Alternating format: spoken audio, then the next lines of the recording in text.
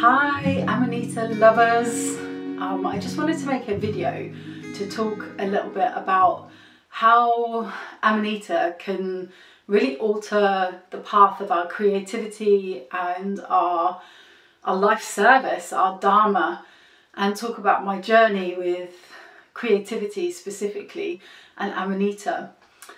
So I've always played guitar since I was about 14, sort of on and off over the years, and as I progressed as a guitarist, in the last sort of 6 years have been playing more diligently. And when I connected to Amanita probably about 4 years ago now, something just really lifted up, like it took off.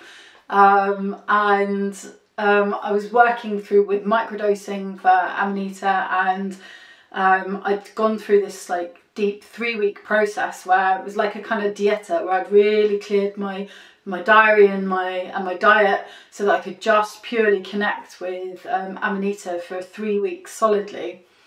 And at the end of this process, a song just tumbled out of me. The only way that I can kind of describe it is it's almost as if the song was in existence, like in the ether, and I just had to be the one to catch it, to learn how to play it, and to learn how to sing it.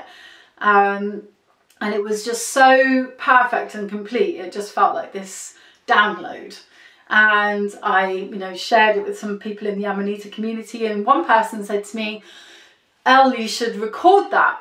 And I think that's the first time anybody had ever said that to me, that my song was worth recording, because one of the programs that Amanita was helping me to work through was this like childhood program of like not being enough, which I feel had come in from my father in particular.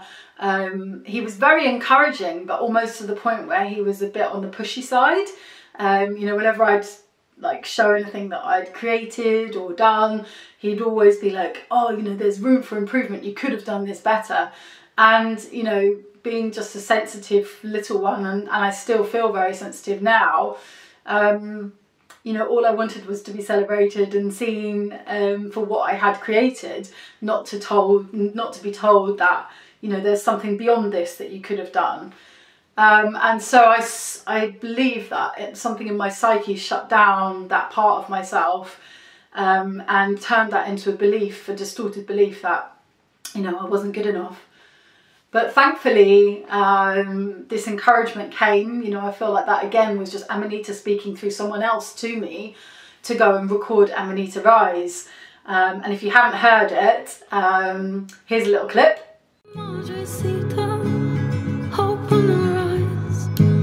So we can rise when we rise. We'll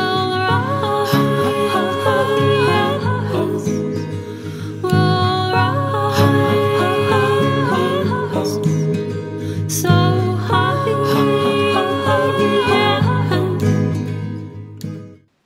And this song has now been listened to by a great number in the community, and I've had so much wonderful feedback. But then the ball just started rolling, and every time since I've worked more with Amanita and microdose, more song has come. I am a herbalist by profession, and so I've kind of been put onto this path of kind of singing about different plants. So I've also made songs in a similar way that I've just described, by working really deeply with a particular plant. So for example, I've also recorded songs for mugwort and rose, but whenever I come back to Amanita, it's just easy. It's just there. It's like she's kind of put me on this particular path, which is like this very interesting combination of plants and music, and the two seem to be very much going hand in hand for me. And these feel like the songs of this particular plant or mushroom in this case. And Home is the most recent song, and I can see how much I progressed as a musician in the last 2 years since recording Amanita Rise. And Home also mentions breaking out of this childhood pattern Here's another clip. Wounds in my childhood were holding me back. Amanita said that's enough of that. Stripped back to essence and a deep impact. She helped me home. Home, back where I belong. With my heart to guide along, we walk this long path home. Home, path that made me strong. With my heart to guide along, I walk this long path home.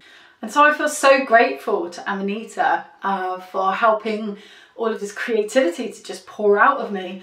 I mean, I would say, you know, if you know any musicians who are stuck and struggling and who are trying to activate, you know, getting song out there, my suggestion would be work with Amanita, because it just seems to put you on a fast track.